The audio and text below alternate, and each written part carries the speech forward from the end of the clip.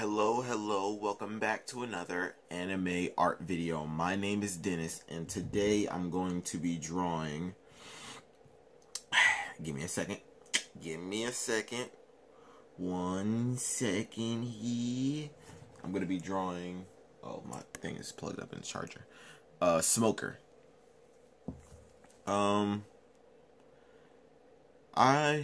Okay, one thing, a problem that I have with Smoker is the weapon that he holds, right, is made out of sea prism stone.